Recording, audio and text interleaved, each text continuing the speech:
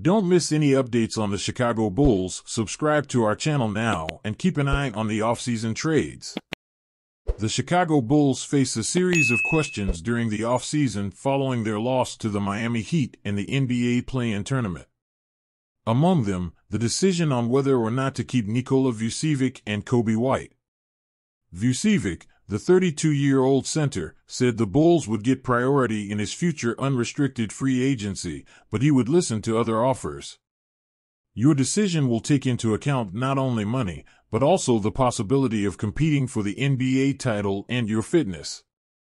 Despite his defensive play not being strong, Vucevic averaged good points and rebounds for the season. Coby White, 23, earned praise from Bulls executive vice president Arturas Karnisovas, who highlighted his improvements in decision-making, defense, and three-point shooting. White, a restricted free agent, said his desire is to take a starting role with the team he will sign this summer. Follow the future of the Chicago Bulls up close by subscribing to our channel and don't miss the next video. See you soon.